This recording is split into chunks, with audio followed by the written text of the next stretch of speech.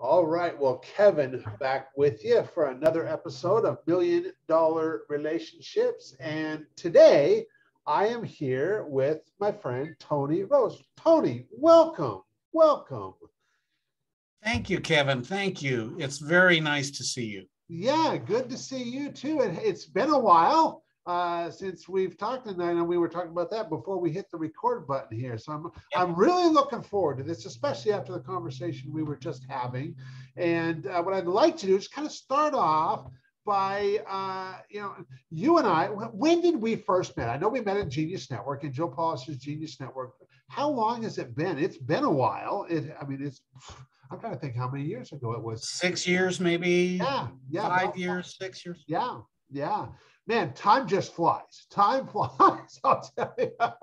And, I know you and I made a really good connection a while ago when we found out what a close mutual friend we both had in Sean Stevenson and stuff. Oh, absolutely. And Sean had a pretty profound impact on both of our lives for sure and stuff. And what I would like to do is just kind of start off by having you share a little bit about who you are, what you do, who you serve, what motivates you to do what you do. Just kind of give everybody a little bit of context on who is Tony Rose, and we'll just kind of start there. Okay, thanks very much for asking me that. I try to make it really succinct who I am.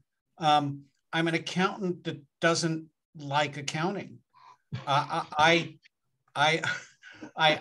am the founder of an accounting firm, which I founded with my then partner, Mary Snyder, in 1976. So I've been doing this a long time. Yeah. I was 26 years old when I started my firm. So I'm an entrepreneurial accountant dealing with entrepreneurs. In our practice, mostly we have people that own businesses. We take care of the businesses that they own. And we also do a brisk business in what I call families of wealth. Those are generally entrepreneurs or multi-generational, very wealthy families that we do planning and tax work for, as well as we have a small SEC practice as well. So we've kind of got a general practice. We've got 55 people working in 5 or 6 different states now, and also in India. And we are all over the place taking care of anyone that will pay us. Wow. So what is the most, so you opened the firm in 76. That's correct. You've been doing what you do for quite a while. What has been the most rewarding thing about doing this kind of work for you personally? Boy, it's making an impact on people's lives. Money is an expression of people's values often, is an expression of who people are. Their businesses is an expression of who they are. And the ability to contribute and help, I call it grease the skids, and make things easier for people to do and bring value into the world is really the most important thing. So I would say what I like most is impact. There's a system of helping understand what your why is. It's through something called the Why Institute. I don't know if you've ever heard of that, Kevin. No. And it's a very interesting instrument that helps you understand why you do things in the world. Okay. And my central why is to make sense of things. So my unique ability is to take complex concepts, try to make sense of them, and then give them to my clients so that they can get better value from us and what we do. Gotcha. So you make sense of it, and like I'm assuming like simplify it so your clients understand it a lot easier and all that. So very cool. Very cool. That's what we work to do. I don't know that we always accomplish that, but that's what we work to do. Very good. Very good. Okay, so now that we've kind of got some context and on who you are and what you do and all that, I'm going to shift gears. And what we'll do is I'm going to reiterate the question for the benefit of all the listeners. And so, have you ever been introduced to a person that completely changed the course of your life or your business, so much so that much of what you have today would not be possible if not for this person. And Tony, I'm just really excited to hear your story, your experience around this, as well as give you the opportunity to honor somebody who's had such a profound impact on your life and on your business. I absolutely do have one person that comes to mind. There are, I will say, Kevin, that there are several people in my life that has helped shape the trajectory, but it all began with one person. And so I'd like to maybe spend some time telling the story. Absolutely. Go right ahead. Thank you. Thank you. This goes all the way back to my college days. Okay. I married my high school sweetheart. And I don't know why we were in such a rush to get out of the house, but I married my high school sweetheart when I was still in accounting school. And I went to the University of Southern California. I became an accounting major because it was being an accountant, I could make $875 a month. And I originally wanted to be a history teacher, and history teachers only made $825 a month. So I went into the accounting program at USC because I could do it really well. So I love easy. So it felt easy to me, and I could make $50 a month more. And I became an accounting student. I had a professor whose name was Jack Larson. He may have been one of the most hated professors in the School of Business at University of Southern California. The reason why he was so hated is that he was really tough. And I actually had him for 2 classes. I had him for auditing. Accountants go in and look at people's books and audit them to help express an opinion as to whether their books are fairly presented. And I also had him for advanced accounting. One thing that Jack Larson insisted upon was great communication skills and great writing skills. So he would grade papers on 2 levels, whether you actually knew the content, number 1, and number 2, whether you wrote it down properly with proper grammar, correct spelling, correct writing. And he even gave me a paper once in audit that said you have an A in content and a D in writing skills. And so you get a C+. And I went to him and said, wait a second, I knew the material. How could you give me a C+? And he looked at me and he said, if you can't communicate it, you don't know it. And that's something that stayed with me for a very, very long time. Wow. Fast forward, and it's now Vietnam protest time and Kent State and all that kind of stuff. And way back when, if you remember what happened at Kent State, National Guard shot several protesting students at Kent State University. Yeah. And at that time, the college community around the country exploded and people went on strike. And I was in my late, I think, junior year, maybe sophomore year, or senior year at USC, and we went on strike and we invaded the student union, and I was sitting there with some friends, and it turns out that Dr. Larson was the advisor to a sorority, and I was sitting with a group of women who were protesting, and he walked up to us and said, come have dinner with me. I want to understand what you're upset about. That's a free dinner. I was going to say yes for sure. And we went to dinner and spent the evening together. I remember I had steak and lobster. I remember it very vividly because I'd never been able to have steak and lobster or afford it. And so I saw a piece of Dr. Larson that no other student had seen very often. Fast forward to my first job. I went to work for a major company, Grant Thornton. At that time, it was called Alexander Grant. And I became an auditor. And I was the lousiest auditor there was in the world. Really crappy. And after 7 months, I got fired. Now, I was newly married and I was fired. I didn't have a job. I didn't know what to do. And I called Dr. Larson and said, I've been fired from my first job. What do I do? And he said, let me call you back. After about 2 or 3 hours, he called me back. And he said, I talked to a guy who was an instructor here, who has his own accounting firm. His name is Bill Tilley. Why don't you go and talk to them? They're looking for people.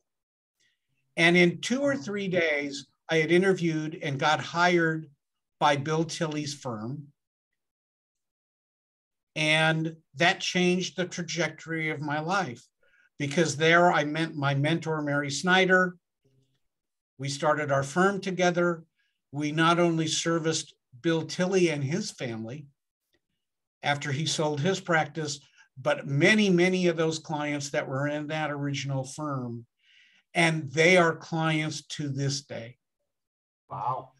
So when we go back to discuss Jack Larson, he didn't have to call me back. He didn't have to make an inquiry. He could have blown me off, and he chose not to. And it changed the complete trajectory of my life. Yeah. We still do Jack Larson's widow as a client. And we give her largely, hugely discounted fees, because without Jack Larson, I wouldn't have met Kevin Thompson. Sure. Yeah. So that's my story. Wow, that's pretty amazing. That's really amazing. And so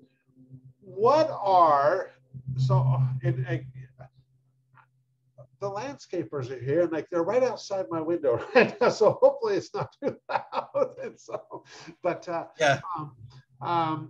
What is one or two things that really stand out in your mind that have come as a direct result of Jack Larson? And just what, because that's a really powerful relationship. And I want to remind everybody listening, we are talking about one single relationship here and the value of relationships. And so I really want to drive this point home and press upon people. So what are one or two things that have just really, that stand out for you, that have happened as a result of this relationship that you've had with Jack that wouldn't have happened without that? Well, first of all, the power of communication, the power of written communication, Yep. The power of being able to put down on paper or on computer now what you mean to say in a way that's consumable by the people that you want to consume your thoughts and your value. If you cannot write it well in ways that people understand, then you don't have a shot at really being able to deliver your value. Yep. So the power of the written word is something that really is incredible. My daughter's fiance is a MBA candidate at University of Southern California now. And we have those discussions about the importance of being able to write in his writings to his professors in a powerful and good way with proper grammar, proper spelling. And I know that was a burden. That's a burden for many people to have to learn how to do that. And a lot of this, the younger generation now does not see the importance of that. But that was a really, really strong lesson. Yeah. So that's number one. Number two, the power of relationship. The fact that I was able to develop a relationship with Jack Larson, and I felt that I could call him and say, I'm in trouble, I need help. And the fact that he reciprocated was so important to me. He didn't have to take the trouble to call Bill Tilley and find out if there was a space for me. And he did that, and he didn't have to do that. The unpredictability of a kindness in a positive way has a huge amount of power in my judgment. When Jack became sick in his final days, and his widow and Jack reached out to me for help, there was no way I wasn't going to help him. There was no way I wasn't going to love him and do the best I could to take care of him because of that earlier kindness. Why would you not ever reciprocate? That is the currency of today. Relationship is money. And it creates other intangibles that I have on our website and in my podcast a discussion about the power of relationship and the fact that without relationships you don't have a business, and in order to have a relationship there has to be authenticity and an honoring of your values. So many people, Kevin, aren't even in touch with what their values are. Yeah. You're right.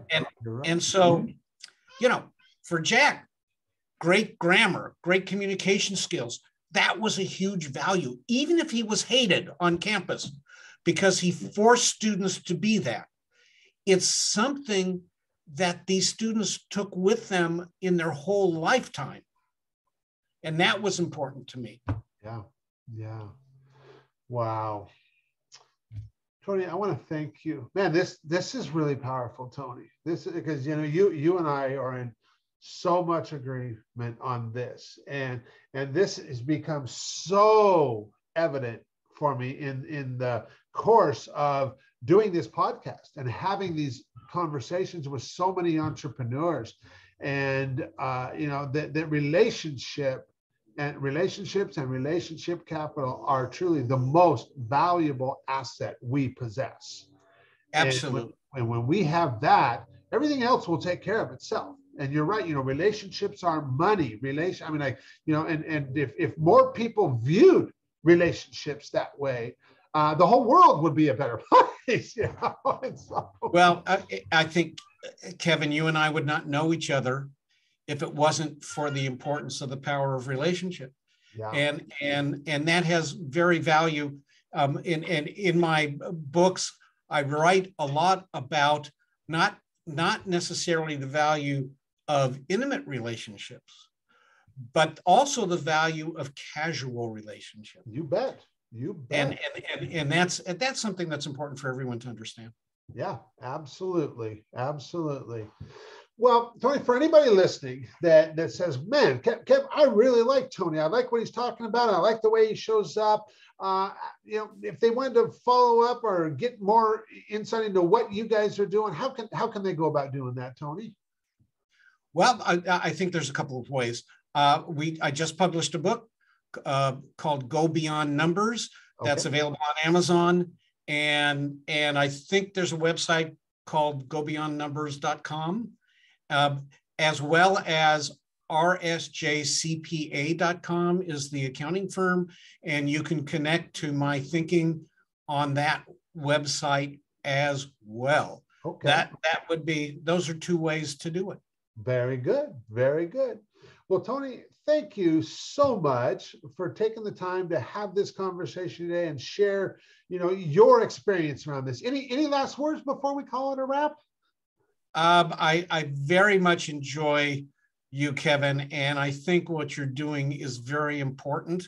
And I'm looking forward to when you publish that book that summarizes all these podcasts so we can get some great lessons from great entrepreneurs. Yeah, well, I'll tell you what, that may very well be forthcoming. So, well, Tony, thanks so much again. Really appreciate it, my friend. Thanks, Kevin. Thanks.